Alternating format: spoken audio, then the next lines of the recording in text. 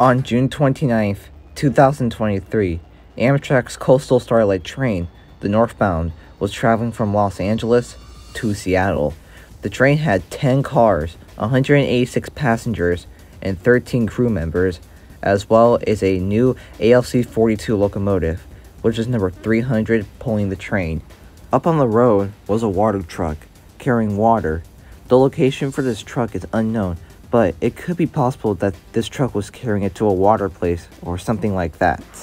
A little after 11 a.m., the train was approaching 799 Moorpark Avenue railroad crossing, but then there was trouble ahead.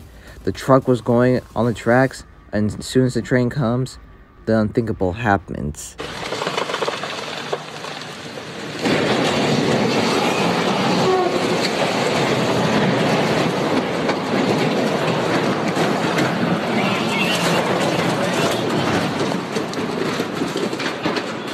The Coastal Starlight train collides with the water truck at 11:30 a.m., derailing at least 4 of the Coastal Starlight cars from the Amtrak train, and a baggage car that had smoke in it caused a fire.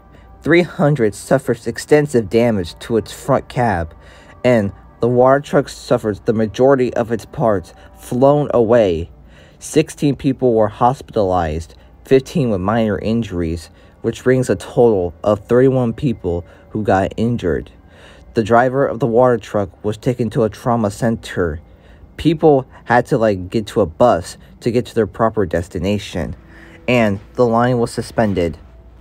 After the wreck, 300 could be seen unknown that it could be repaired or returned to service, but it looks like this engine is destroyed and will probably never run again. It's been not that long since this wreck had happened, and no matter how big a vehicle is, it will never win a fight against an oncoming train.